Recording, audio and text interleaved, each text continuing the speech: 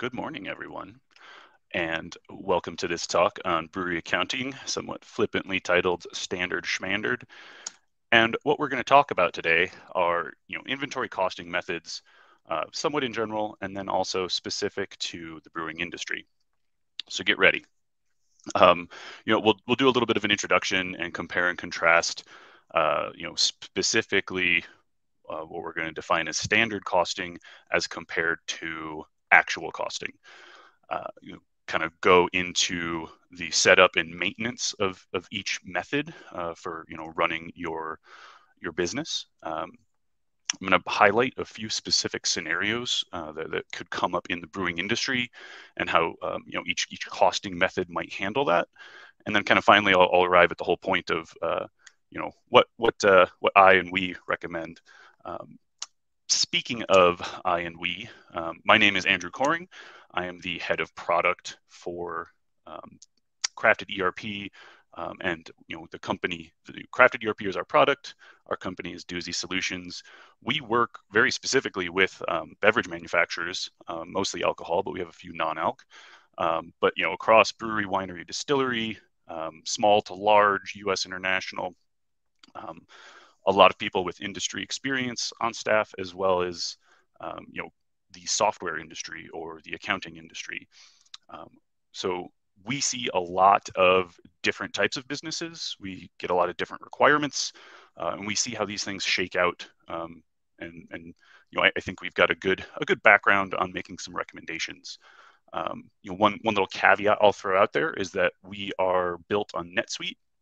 So kind of throughout my talk, if I'm talking about how a specific costing method works, I'm really referencing how it works, particularly on the NetSuite platform. Now, a lot of that's pretty generic, but if you know of a difference, that might explain it. The reason for this whole talk is that a lot of people bring up standard costing. It's not what we choose. You'll kind of see that this is maybe a little bit of a hit piece on it, but kind of hoping to get this out there recorded. People come to us with questions, we can just point and say, hey, go check this out. Let us know if you still want to go that route. And then also just to share some knowledge with everyone. So kind of getting around to addressing the audience here. This is a very accounting specific talk, but I don't want to be talking to just accountants right now. I am not an accountant. I have been accountant adjacent for many years, but I've also been very heavy on the brewery operations side, and there's sometimes an attitude of inventory, costing, accounting. Let's just let the office take care of that. I don't think that that's a good attitude to have. I think if you're in production management or really kind of anywhere in operations, you should really have at least some understanding of how all this is working, because dollars matter, and we are businesses. We need to know what's going on, make sure that we can, be sustainable in a financial health perspective. And there's a value to just having anyone kind of understand a little bit about some of these accounting details, because the more you understand it, the more you can ask the right questions, make the right decisions, and then, get that feedback yourself or participate with other people to do that analysis and improve your decisions and make that a continuous improvement process, rather than I'm just going to leave it to the accountants and, every 6 months they'll tell me, something. Let's also talk about, the economic conditions for breweries haven't been the most favorable. It's a rough market. It's a very volatile market. And so, the more that we can do to understand what we're doing and, make those better decisions, the better we're going to be long term, and really everyone should be on board. So just a few definitions, some introduction to standard costing. I pulled this little quote from Wikipedia because it kind of made me chuckle. Standard costing is something that has been around for 100 years. And so we're going back to when, your general ledger maybe weighed 20 pounds and, a whole tree had to be sacrificed for it. That was a very different environment in terms of businesses and technology. And so, standard costing to me is really that. It's this legacy method that a lot of people got trained on, can be easy to understand, but maybe doesn't fit, the market conditions that we see and the technological options that we have. But anyway, just to kind of further define it, with standard costing, raw material inventory and manufactured items are all just kind of assigned what we would call an estimated or planned cost. I am this business. I'm going to say that this, this pound of grain costs me this much, regardless of what I actually pay for it. The same thing with manufactured items. You collect all of this together and you can call that a costing version. And so you might have a costing version for a quarter or a year or something like that. The differences between standard and actual get written to a variety of variance accounts. And so it is keeping track of that delta between, hey, I said this was 30 cents a pound and I actually paid 32, but it's not actually following that inventory. It is written to a variance account. And then similarly, I kind of mentioned manufactured items, things that we combine different raw materials into a single good. Those are just defined by the standard bill of materials. You define how that cost rolls up in a standard way. It's not dynamic. To contrast that, there's a method called actual costing. And so in NetSuite terminology and how Crafted does this, and our recommendation anyway, is that this is a combination of lot numbered and average cost methods. So average cost is all the dollars that you have assigned to a particular item, meaning what you've paid for it, and then we'll go into some other scenarios of other values that can get added into that. And then you just divide that by the total quantity. So take all your dollars, divide by all your units, you get an average cost. It's pretty straightforward. Particularly in NetSuite, the costing engine is running several times a day to recalculate this, because you might receive inventory that changes that maybe at a different value than you already had on your books. You might have produced inventory at a different value than you already had. So the whole point is that this is constantly recalculating behind the scenes. You don't have to do it. No one has to do it. It's just a nature of the ERP system. Lot numbered costing is really just a slightly more specific average costing, but it allows you to identify that this lot of this item costs this much. Compare that to one next to it that could be different. A great example of this is hop varieties.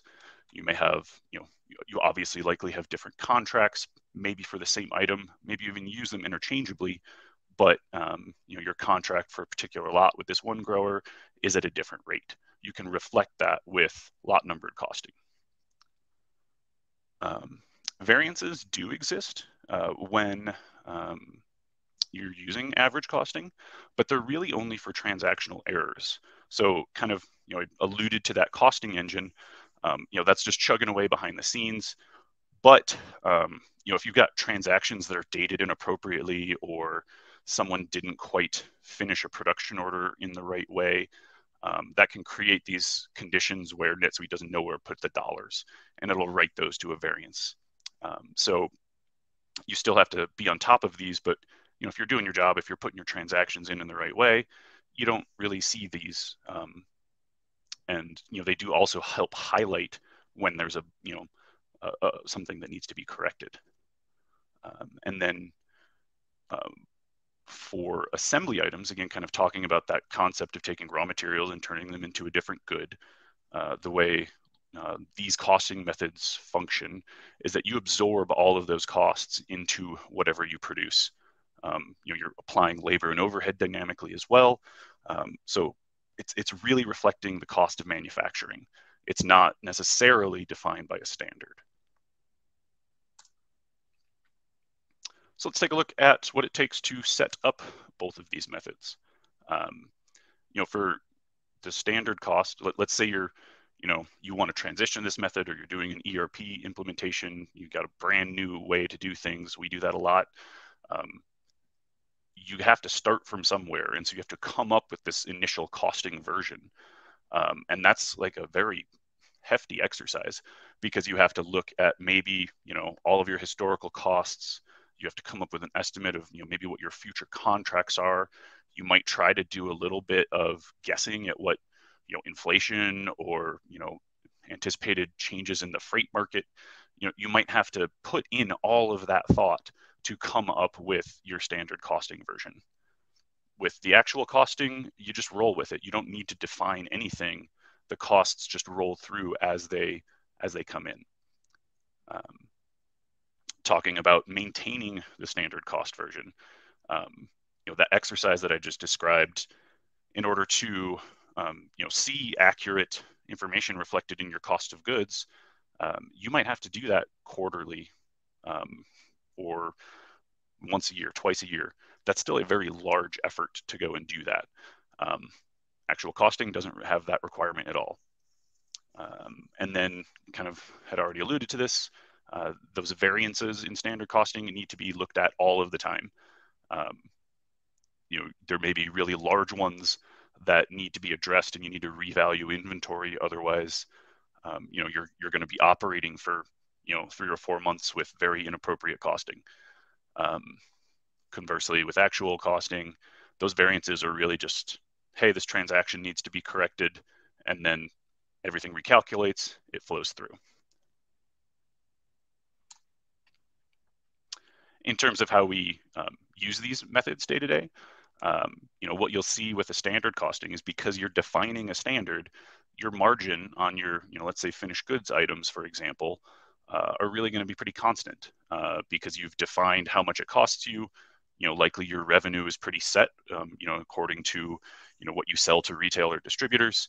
So those margins don't really change. What you do have to monitor are those variances, which I've kind of talked about a couple times. With actual costing, you have to get used to the idea that your margins are dynamic. And so you're just kind of monitoring, those as you go through time. And so, in my mind, that actually reflects reality. And so, that's a good thing. But, maybe that's a shift in how people need to think about it. This feedback cycle on standard costing is going to be a little slow because of all that analysis that's involved. Doesn't really provide, week to week, easy to access information. Whereas with actual costing, again, like, everything is flowing through nearly instantaneously. There's no, the review period is really whenever you want to go look at it. You don't have to do this bulk analysis of variances. Standard really relies on a lot of assumptions. And so, it really requires that things are somewhat steady state. Otherwise, you're constantly chasing these variances. You're constantly doing this revaluation. That just doesn't really feel like the world that we're living in right now. Actual costing is just going to roll with it, and it's just going to show you, how your costs are changing based on every condition that affects them. All right, so let's jump into a couple simple scenarios. Let's talk about landed costs. So, just the concept of landed costs is that you can absorb, different expenses into the actual value of your inventory. So freight's a very common one. Maybe you have import fees that, you associate with, international sourced goods. With standard costing, these are just going to be written as variances, because they're variable, they're not standard.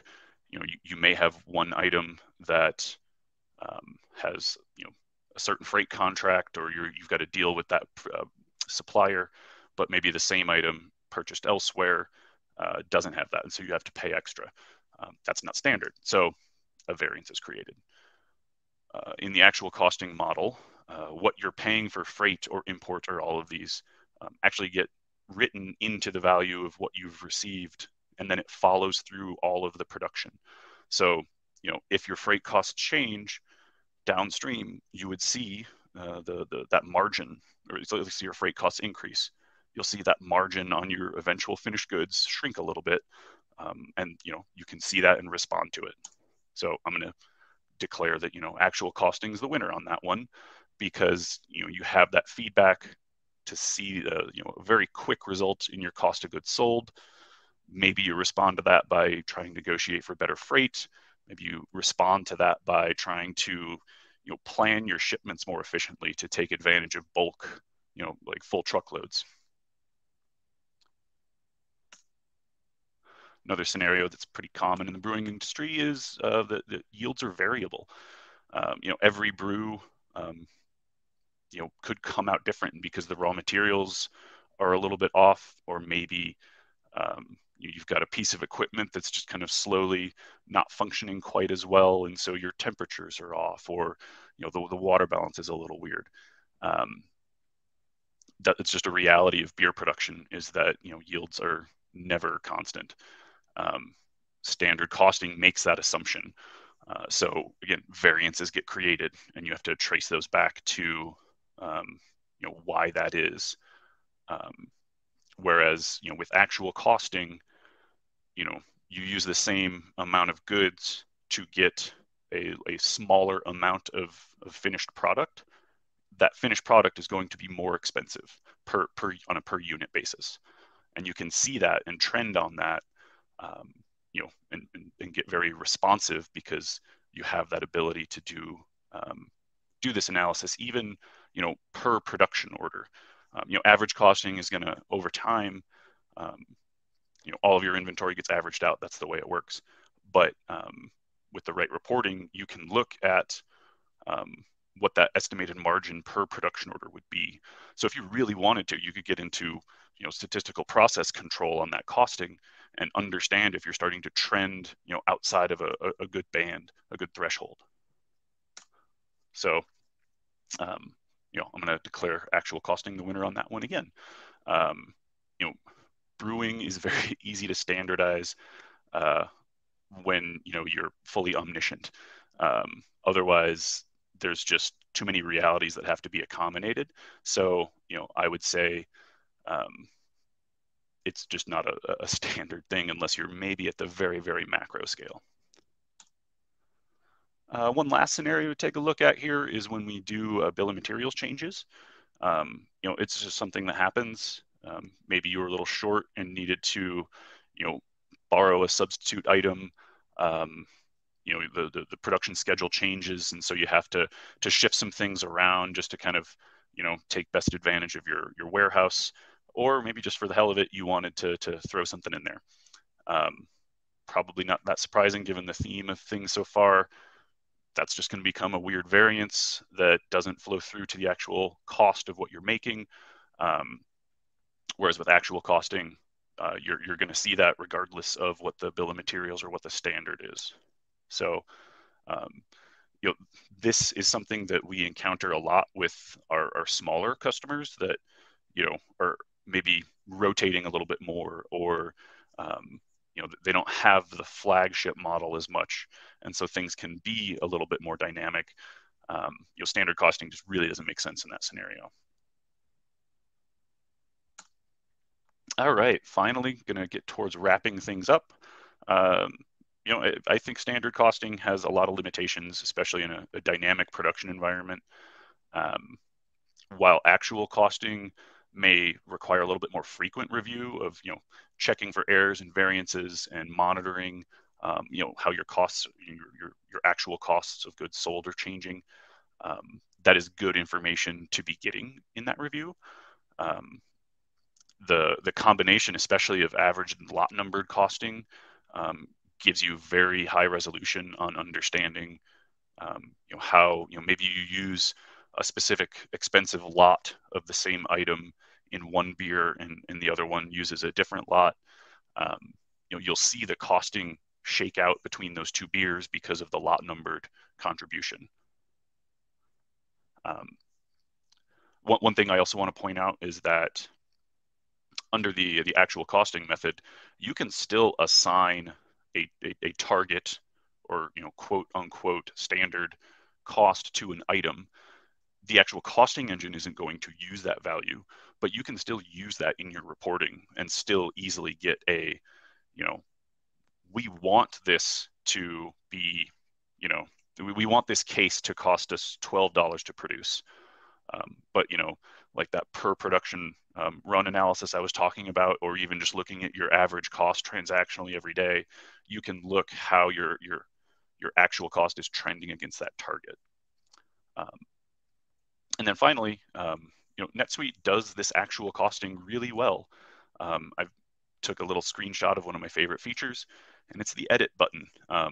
Again, highlighting the idea of beer production can be very dynamic. Someone might fat finger in a quantity, or enter the wrong cost when something is received. That whole landed cost thing, you can do that after the fact. Maybe your freight bill shows up a day or two after something actually hits your dock. Um, the way that NetSuite does this costing allows you to go in and make those changes. All of that flows through your manufacturing. So it really allows you to capture how operations run and see that in the actual cost of goods sold, see that in your margin, and understand if your business is heading in the right way. So I'll leave a little bit of time for any questions. While I'm kind of checking on those, I will highlight that if you're watching the recorded version of this, please reach out and hit us with any questions that you have about costing, or just ERP in general, or if you want to talk about beer, we do a lot of that. I do see one question here. Someone did ask about, there are some other costing methods that I didn't address today. First in, first out, last in, first out. I feel like I'm forgetting one, but generally those are not something that we use. They don't even really come up as questions as well. So if you do want to ask some questions about that, I might refer you to some of the members on our team who are actual accountants and can talk more about that, but happy to answer any questions. So with that, I'll say thanks for your attention and have a great day.